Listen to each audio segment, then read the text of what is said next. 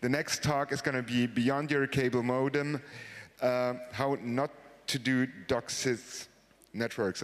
Sorry, I'm not a hardware guy. But Alexander Graf is going to hold a talk, and he's done a lot on virtualization and stuff other people think is too complicated.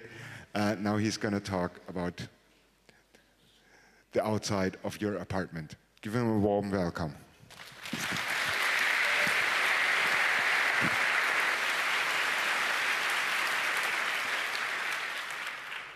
Hi, and welcome to my talk, Beyond Your Cable Modem. This is going to look at what's beyond the stuff you usually see at home, where you just plug in a network cable and, well, you happen to have internet available.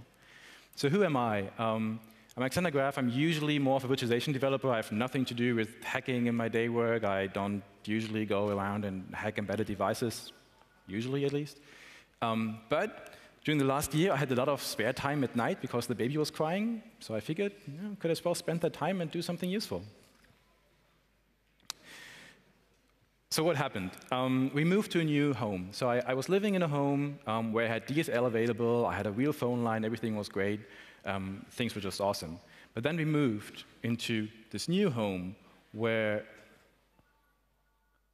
there was no DSL available. Well, there was DSL available, there were different circumstances why I couldn't use it. So instead, I figured, you know what, try this cool new technology, internet over your cable TV cable.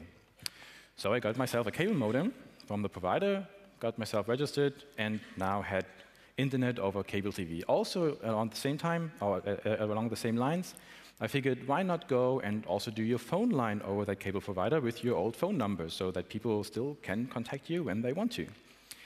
Now, the thing is, when I finally received the whole package, I realized, whoa, wait, something's wrong here. That's an analog phone line. Are we like in 2015 or is it 1994? So instead of the usual digital stuff that I'm used to, I just got myself an analog phone line. So I had to put myself another box in there that would convert the analog phone line back to a digital phone line, so I could route it in my house to another line, to another machine that would then go and route it to my phone. You see the problem in there? Yeah, that whole stuff over there just doesn't look right? Why would you go and convert something that's obviously digital? I mean, the stuff that goes into your cable is obviously digital, right? Kind of obvious. And convert it back to analog and then back to digital just to be able to do a phone call. So I called up the technicians, support, and said, hey guys, you know what? Isn't there a way I can directly access whatever you have there and go and use digital throughout? And the guy said, well, you know what? Actually, behind the scenes, we're all just running SIP. It's just a normal SIP server. There's just normal voice over IP. There's nothing special about it. So if you know what you're doing, just go ahead and connect to it.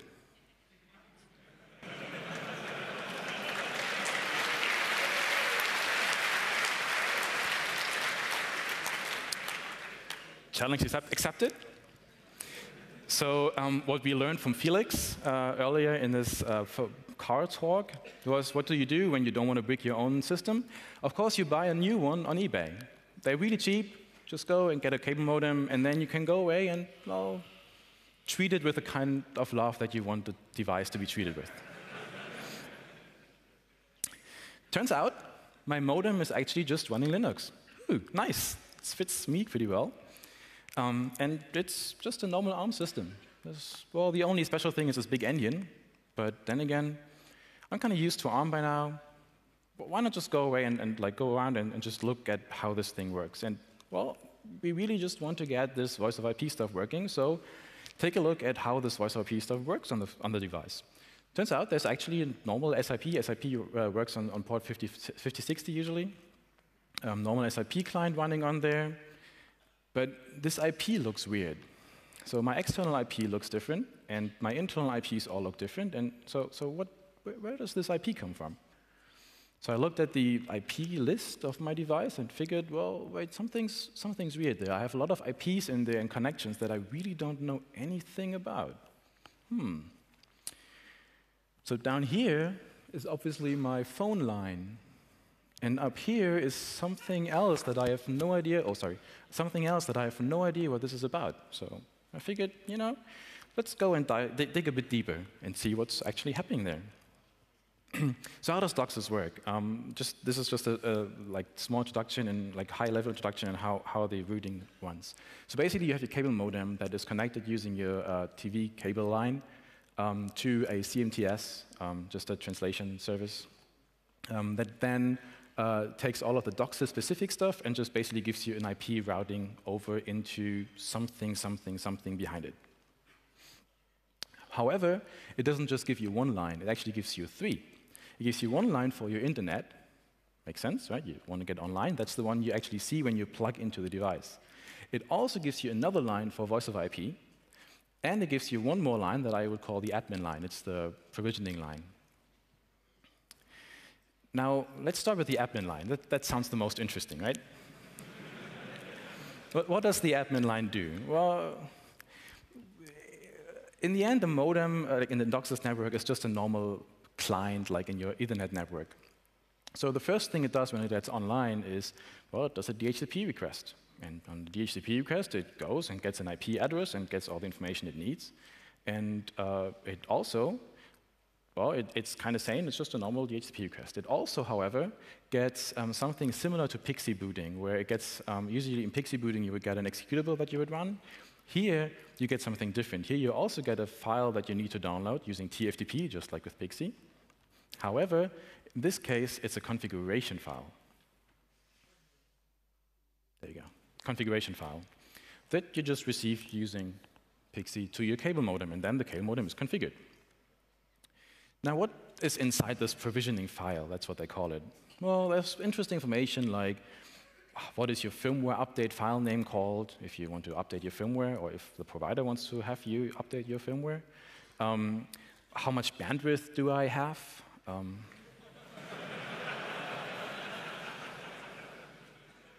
I hear people have been playing with that one. And well, since it's just a normal TFTP request, you can just do it yourself too. This is my configuration. You just go, get it, and you have your configuration file.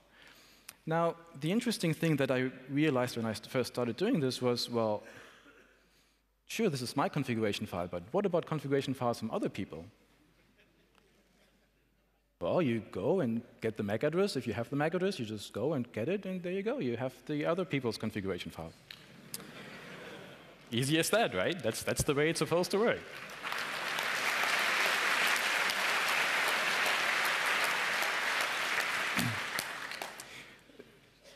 The actual effects of that, we're going to come to that later. So let's just declare TFTP, the whole access to that, as slightly insecure for now. But now if you're an ISP, you want to monitor what your people do, right? So imagine you're the admin there. Just imagine you're one of the good guys, right? And you want to see what are those people on your modem doing? Are they like downloading too much content? Because you obviously cannot filter or find that out from the other side. So what do? Well, you obviously send the industry standard for that, an SNMP request, using a password that only you know.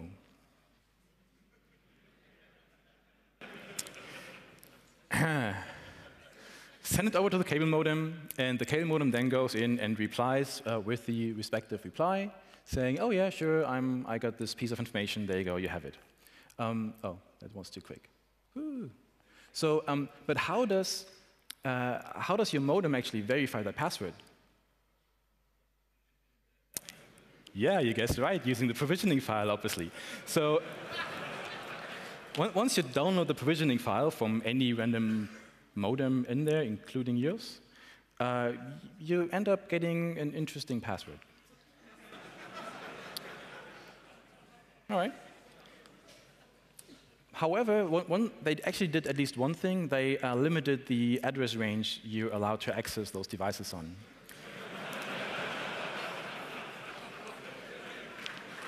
Yeah.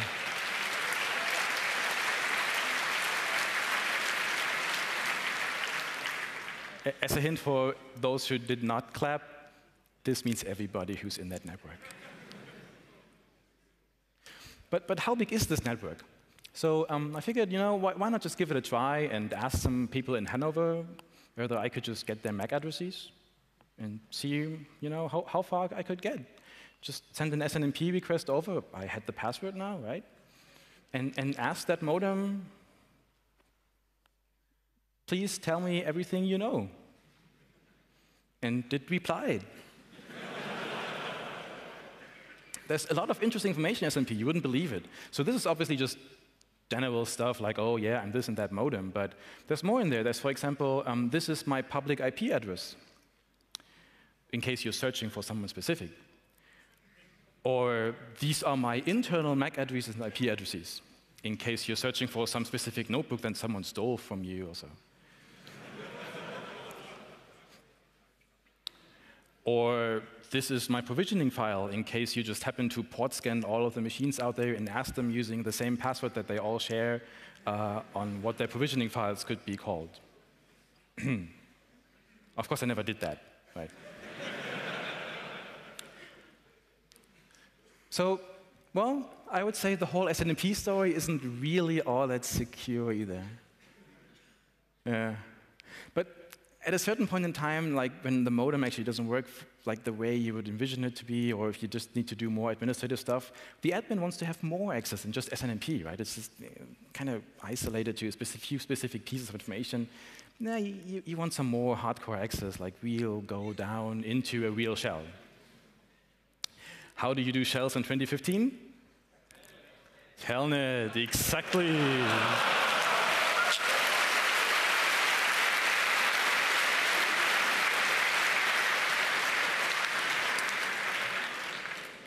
We'll actually get to the point why Telnet was a good idea later, but that's 30 slides down or so. Well, we already managed to get an SNMP connection working to a different modem. Let's just try the same with Telnet and see, how far we can get. Well, we can go in and just Telnet in, and it replies and says, please give me a login. Now, where do I get this login from? Well, turns out the administrator needs to provide that password just the same to the modem, which needs to verify it based on configuration, which it gets from the provisioning file that I think you see the point. So in the same provisioning file that you can obviously, again, download for every single user in the network, you also have the password in plain text. That's the part that actually took me the longest in this whole thing. I spent weeks trying to figure out what hash this is.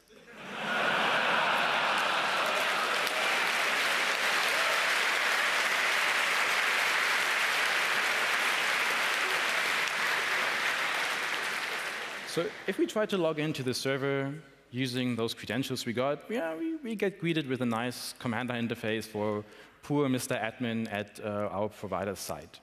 But I don't really like those boiled down interfaces. I want a real shell, right? I want to load kernel modules. I want to filter all my network traffic. I want to reroute everything the modem does to a different machine. I want to rewrite the voice over IP client to instead do either way. So I want to do something real, right? So let's do the help command, and it tells us that there's a cool command called shell. Oh yeah, there we go. Oh, got a shell. So by now, at that point, I can actually go and do anything I want with that modem. I've got full root access. By the way, all the modems run every single piece of software running on there, including your web server and your SIP server and anything SUID 0, which is a good idea, right? So I now got shell access, so I can do anything I want. I can reroute all your traffic. I don't, obviously, but this is basically where we were at half a year ago. Another thing to note is that since it's so annoying to generate different passwords for different devices, yeah, I know. You just use one password for all, right? It's good enough. So you don't even have to read your other person's file, your other person's configuration file, the provisioning file. You can just use your own password that is in your own provisioning file, which you already have on your modem because you provisioned yourself. The only notable exception that I found to this whole scheme, so you could basically go and log into any modem out there, except for Fritzboxes. Yep. Congratulations to that one. Kudos. So apparently, AVM are the only ones who did not follow the standard scheme from my provider, and instead said, no, no, no, guys, you don't do the firmware. We do the firmware. And they just don't like to enable Telnet. Apparently, there are people in that company that actually know what they're doing. So, well, I would say the whole Telnet access thing isn't exactly, I wouldn't mark it secure either. Nah. But we didn't really come here for the admin network, right? It just happened to be around, and I just looked at it, and nah. We wanted to go and do voice over IP. Ha! Yeah, so how does voice over IP look like? Well, it's kind of similar. It also does a DHCP request in the beginning. DHCP is usually fine. I mark it with a green tick here. Yeah, I'll leave it to others to further dig down into that part. It does the same TFTP bit, so if you just go and instead of downloading your provisioning file from your own modem into from a modem, from the admin network, you just go and get it from the other part, from the other MAC address, and there you go, you have it. Nicely enough, all those cable providers registered consecutive MAC addresses, so if you have one, you also have the others. Yeah. You basically just ask a friend, give me your MAC address that's written on the box, and you basically have everything you need. SNMP is the same thing. You can access it using SNMP. The really nice thing about SNMP here is that the box also tells you the other accesses it has. So if you only have one IP address, or they also have a nice DNS service internally that tells you what the host IP address is to a certain MAC address. So you just ask the DNS for the MAC address of the modem, of the voice over IP access. Then you go in SNMP, access go on SNMP, ask it for the IP address of the admin network, and there you go, you're in the box. However, the really interesting bit on the voice over IP network is SIP, since, well, we're doing voice over IP, right? That's what the whole thing is about. So voice over IP basically works the way that your modem wants to go and do a phone call.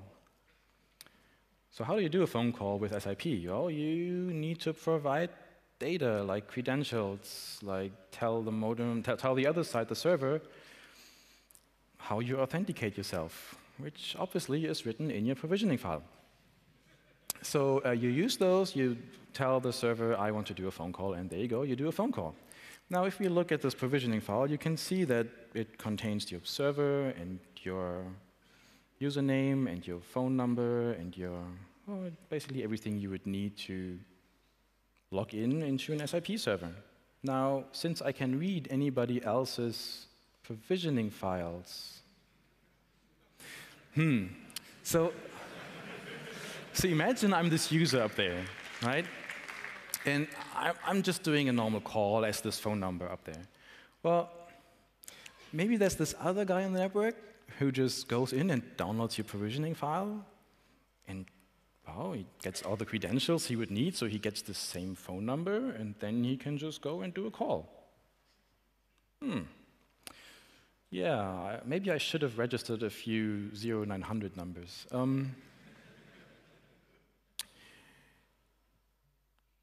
Now, the really interesting part there is it also works the other way. You register for it, and if you're the fastest one registering it, the other modem, well, doesn't get the chance to receive calls, which means now you receive the calls, and then you can just tell the other modem that there was a call, just that by now you actually route all the traffic through your modem, and you can listen to all the voice data that there is on the line. Yay! Yeah. Not sure it would be a good idea to talk to your lawyer about, either way. Using this line for secure stuff is probably not the best. I wouldn't mark SIP as secure on this thing either. But at this point, so on the Telnet access and on all the other parts, I was like, sure, I can fix it for myself. I'm an egoist, right? I can fix it for myself. I don't care about the rest of mankind. I do, but I can claim that. So I can just as well ignore all the others and say I fix it for myself. But for voice over IP, I can't, because I'm completely out of the loop. This other guy, he could just go and steal my credentials, because he can. and there's nothing I can do about it. So at that point, I was kind of scared that someone would be able to hack me. So I started to think about how to fix this thing. Now, the first thing that comes to mind is obviously you go and you as a user go and pick up the phone and call the service line from your provider. Yeah, I don't think that's a good idea.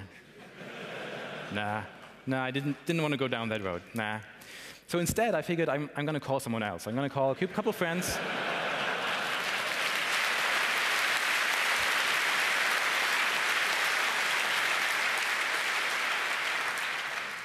Going to call a couple of friends from Heise. Thanks to my Linux work, I knew a few of those.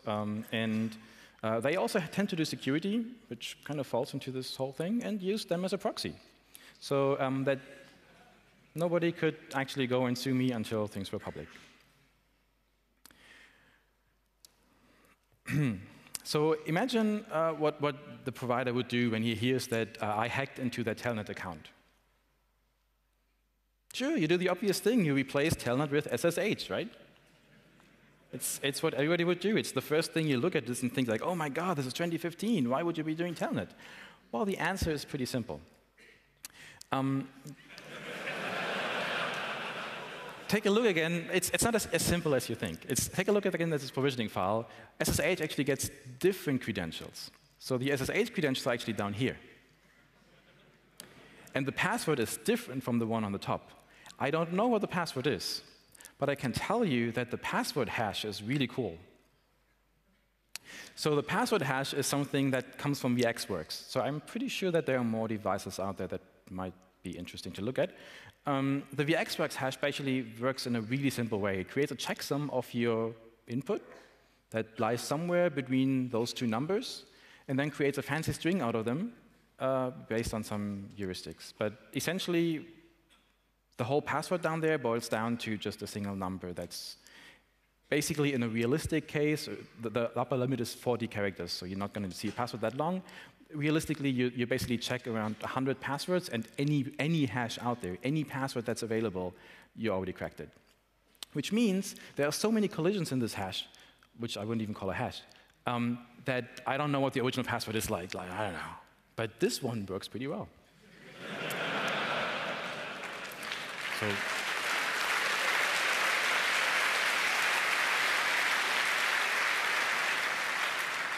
So we go ahead and we log into this machine and we type in our collision, and yeah, there you go. You got the same thing as before.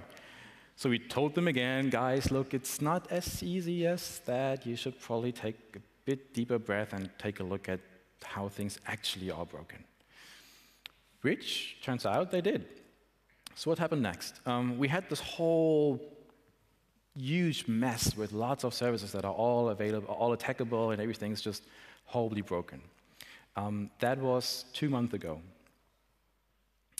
Yeah, there were some circumstances why we just couldn't tell them earlier. In that, we basically told them, guys, you know, in 2 months' time, we're going to do a talk here, and everything's going to be public, so you maybe want to fix your network until then. So the first thing they did is they added a check to their TFTP server to verify whether you were actually eligible to download this provisioning file.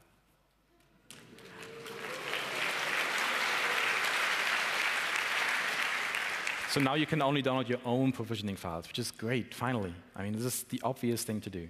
So that one's fixed. Then they went ahead and said, well, there's no real reason why one modem should do SNMP traffic with another. So they just added a firewall saying we're blocking SNMP traffic between different machines. Problem solved.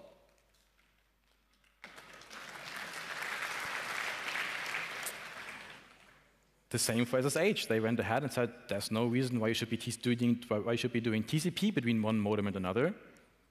Problem solved. And because the voice over IP access credentials are actually part of your provisioning file, which you can now no longer download from somebody else, that one's fixed too. Awesome. So go ahead, clap. It's awesome.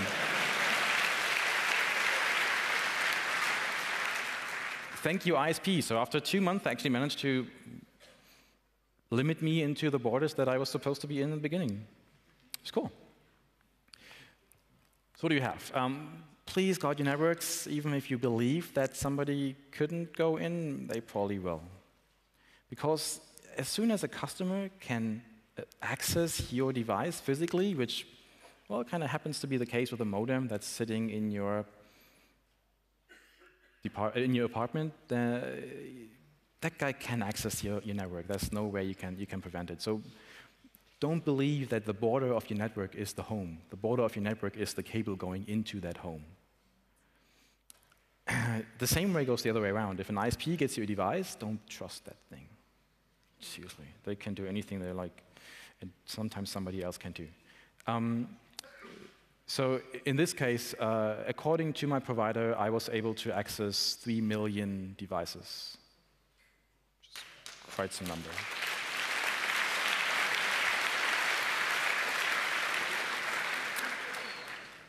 Also, the press is your friend.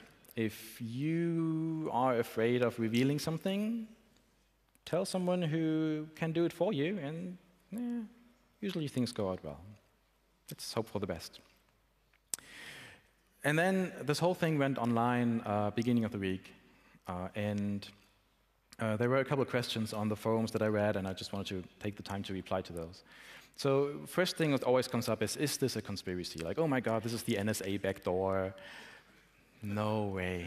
I mean, seriously, those guys are not as stupid. They have their own front doors. They don't need the back doors. This really is just a case of, if we don't secure things, it's going to be easier for us. Well, it was easier for everybody, including the ones who shouldn't have access. So no, this is not a conspiracy. This is not some backdoor from some agency. This is really just a matter of a company not doing their homework. The same thing goes for other providers. My cable just wasn't long enough to connect to some other country. So I don't know. I don't know whether other DOCSIS networks are affected. From the best of my knowledge, yes, they are. I'm not allowed to tell you to check, but if you happen to have that idea on your own,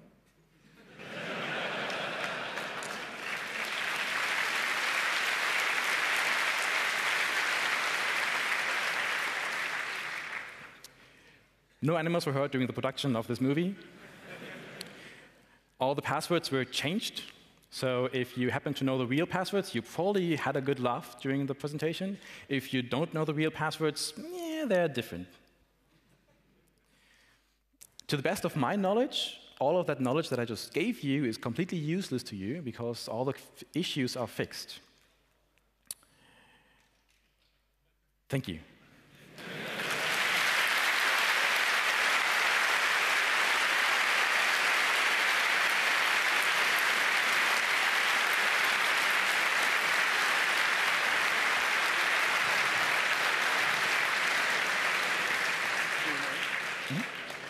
So now we can go for questions, if you like. So please, or you go ahead and announce it.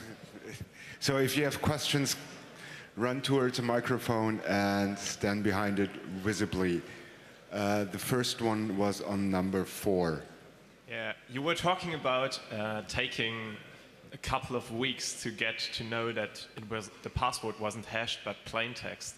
So how long did this whole exchange in total go on? How much face palming and how many hours did it take for you? So I didn't spend full time on it. I really literally just, whenever the baby was crying, I just went up and figured I can do something. It's not... I basically got cable access 2 years ago. Okay. I first got into the modem about 1 year ago, I think. That's when I started looking for real, and well, I basically ended up digging deeper and deeper, right? It's not voice of IP, for example. I only realized the whole voice of IP story in, say, August or so, since I just didn't look before. I was like so excited to see all the other bits. Just didn't look. Now, number 1, please. Are you really sure that the TFTP provisioning file fetching is secure now? Because do they do some MAC integrity tests or MAC spoofing? Okay.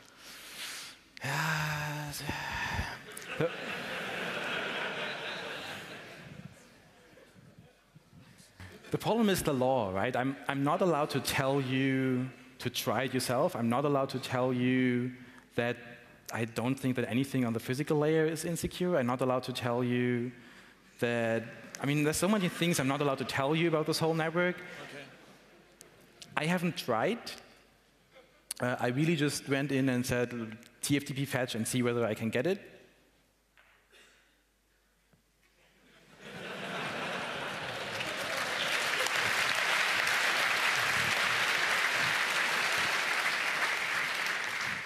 Number 7 up there on the balcony.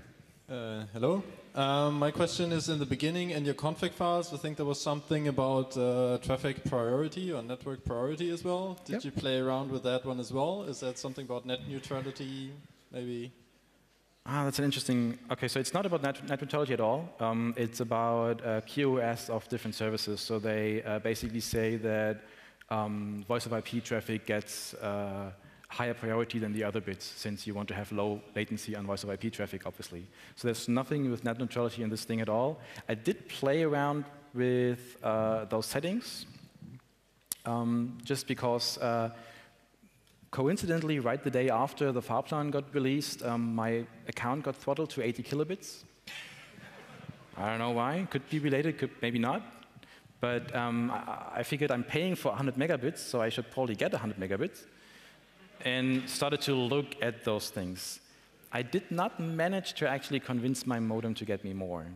Did you change the bandwidth in the settings? Yeah. No dialogues, please. I did change the bandwidth. It's not.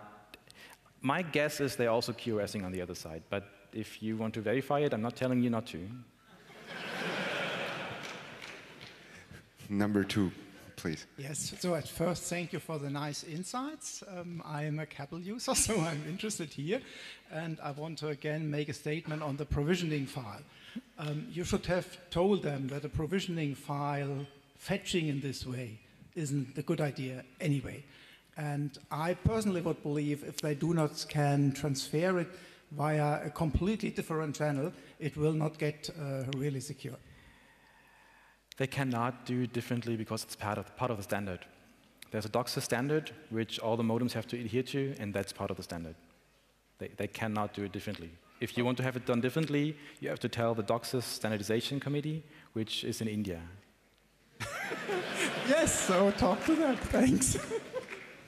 Now we'll have a question from the internet. Could two modems be programmed to talk among themselves directly, bypassing the ISP firewall? Say it again. Could two modems be programmed to talk among themselves directly, bypassing the ISP firewall? You mean with the new scheme or with the old scheme? With the old scheme, it was just available. You could just go and route through it. With the new scheme, not with the official modems.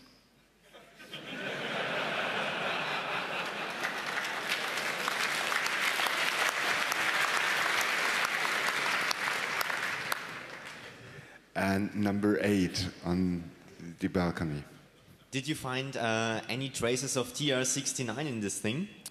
I did on the AVM boxes that were secure, yeah. So that was the only bit that actually ended up making a lot of sense. TR69 is a pretty nice standard. You basically have authenticated, I think it was even HTTPS traffic that basically goes and pokes the server to get you a firmware update. It's a perfectly nice way of provisioning such a system. It's definitely a lot different from the usual way. So on those DOCSIS modems, the usual way to tell it to get a new firmware is either to tell it to reboot and get a new file from the provisioning server, or to just poke directly to SNMP, tell it, go to this TFTP server over there with this file name and flash it onto your flash. No, I have not tried to spoof the privileged IP address range.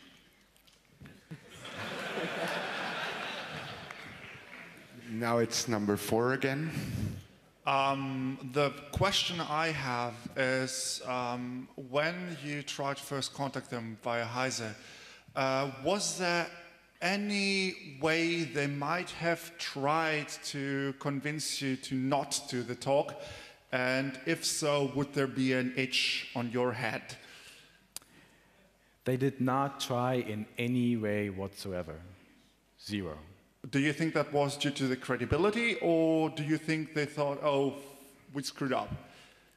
I don't know.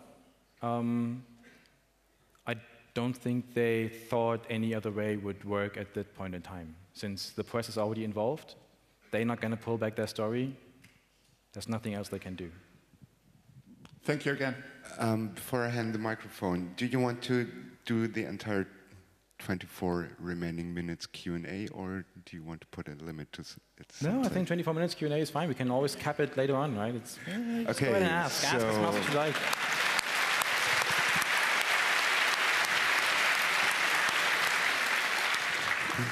The internet, again. How much of this would have been possible if the modem had been in bridge mode? My modem was in bridge mode. And number 6. Do you have an idea how long this has been that way? And do you have any specific reasons to believe what proportion of, or what group of people might have abused these problems? So I don't know, since I did not see anybody else on the network, but it's really hard to see somebody in a sea of 3 million devices. I am not aware of anybody exploiting this, so I can only state what Vodafone said, and they said that nobody else did exploit those problems. As far as time, and I believe them on that one actually, I don't think anybody did, which is surprising since this whole stuff was kind of obvious. But apparently nobody thought of digging into their modem before. The one thing that about the timing is apparently they already covered Deutschland, basically already does internet for 10 years by now, and there's very little reason to believe it's been different in the beginning. So it was probably vulnerable for about 10 years. That said, in the beginning they were not even using DOCSIS 3, which did not really do real encryption, so at the end of the day you could just do whatever anyways on the network. Back in the day. By now it's only halfway complicated. Now number 1. Yeah, thank you for the talk too. So it's completely possible that they may have not found out that somebody else accessed this before and maybe already flashed a lot of devices with another firmware which is still listening to his commands with the new setup because he changed the firmware. They did not. Okay, they did update the firmware at that one point in time when I showed that they switched to SSH. They did not change the firmware ever since. So all the services that I was talking about, they are still running on your modem. Okay, but they can't be sure that there is another firmware by somebody else on routers running. Oh. Now, if somebody else maybe before thought of making a botnet before all this came up in the last 5 years or 10 years, yeah. and already controlled some devices, and they can't be sure that their current firmware is now running on those devices. There can be still devices somewhere controlled by somebody else. Sure, I mean, you have to obviously fake all the information they receive from the modem pretty well, otherwise they get you onto the security block that I'm on. But if you do that correctly, you can probably just replace all the pieces of firmware, just ignore all the updates, and try to behave the same way as they would expect and hope that nobody finds out. It's entirely possible. I don't think it's very likely, but it's definitely entirely possible. Let's hope there are no more networks like this one out there from now on. Usually there are no second questions, so we still got comfortable time, but try to limit yourself to one question. Now it's number 2. Have you tried to change your MAC address on the DOCSIS level or also for the DHCP request, or how do they do authentication of the modem in the network? So the authentication works using certificates. I'm actually not sure, I haven't read the standard on that side, whether the MAC address is part of the certificate. I don't know. If it's not, you can easily just change it. I haven't tried. But then again, the modems are what, €8? Number 7. What other recommendations do you have if someone were to have a suspicion about a vulnerability for the research part and for the disclosure part? What do you have to do? Well, I can't give you any legal or any advice on that one. I can tell you that getting somebody involved that has done this before is a really smart idea, because they've gone through a lot of pain points. The press is even better because they have a really, really big lever. Nobody wants to be in the press for 2 months or whatever, just on negative news that there was somebody who was legitimately trying to tell them to improve their network and they sued them. So there's a really good chance that going via the press is going to keep problems away from you, but there's no guarantee. Right? I cannot give you real, legal or any coherent advice on that one. If I would find such a thing again, I would definitely go the same route. I would just call up Heise and tell them, and it went pretty smoothly. And the really cool thing is they actually listen to the press. If I had gone to the service, they would have just said, sorry, wrong number, I can't help you. Now the internet. How did you obtain the original data? Did you use JTAG or dump the device's firmware and run it virtualized? I'm not sure how much of that I should actually tell everybody. Let's say I replaced you can actually see this on the slide, right?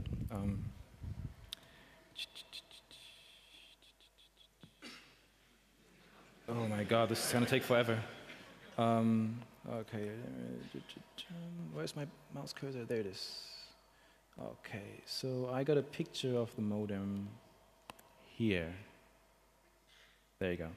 So what you can see here down the white and the yellow cables, those are the serial port. And the IDE cable up there, that's where the flash chip was before I started fiddling with the modem. Now the flash chip is actually in that socket up there, which means I could swap the flash chip between a device I own. BeagleBone Black, for example, has a really nice SPI interface that you could just use to write those, and then plug it back into the modem. So I could replace the firmware and get myself an initial shell. As I mentioned earlier, I really do not like to lose internet access. So this is not the modem that I was actually using at home. Instead, I just used that modem to fetch a firmware image so I could then see whether there might be other bugs that you could use. Now number 8. Earlier you've said that, who was it? Fritzbox was more secure and they didn't have the same vulnerabilities. Do you think they simply didn't use hard-coded passwords and stuff? So do you think they would be vulnerable to similar attacks and that someone probably, like, you wouldn't tell them, but maybe they should look into it? Or do you think it isn't possible and someone should, prove you wrong? From all I can tell, but this is, just a gut feeling that I get from looking at the different firmware files.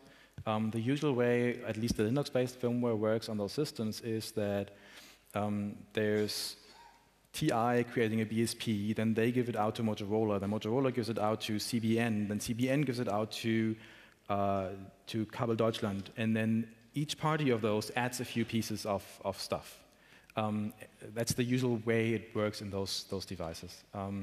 Whereas in the AVM boxes, things looked vastly different. There was one firmware image that even contained information for some Austrian provider. So instead of giving full control to the cable provider, AVM kept control on their own and actually audited the stuff they were doing. That's the major difference.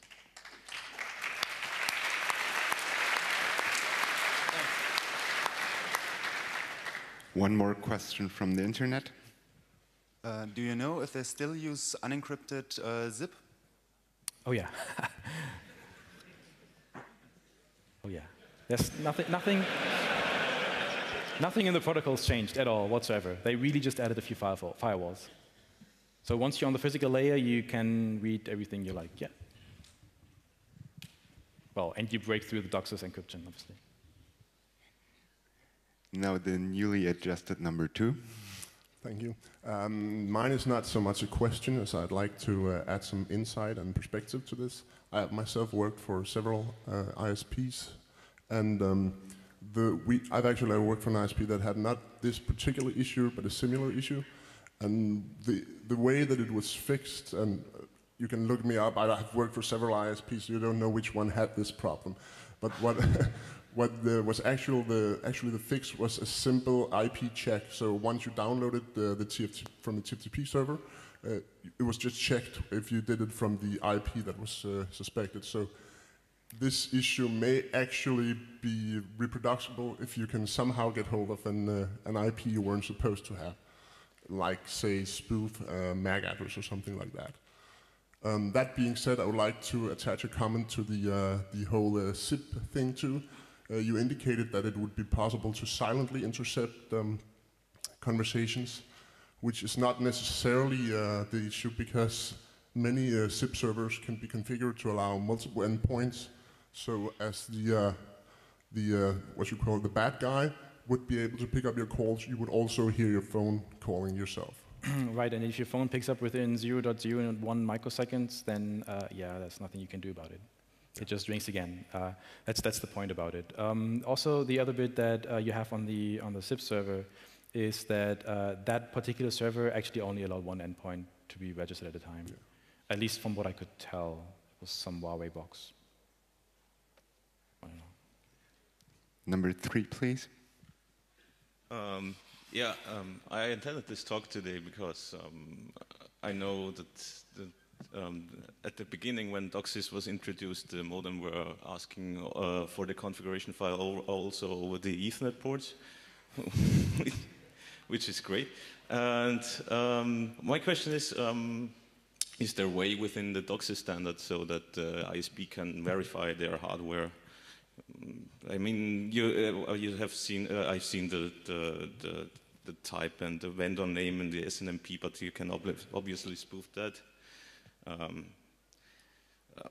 Of course, firmware binaries won't run on the wrong hardware, but I'm not quite sure I'm getting what you're. The question is there a way to control for the ISP which hardware they are using? So I come from a virtualization background, and in my world, there's no such thing. It doesn't exist. If you can somehow abstract it, you can abstract it. Okay. 8, please. Hi. I wanted to add on the part with the MAC spoofing, because I had a modem like that like 5 years ago, and I never went inside the modem, but I had some applications where I needed a new IP address in a short period of time.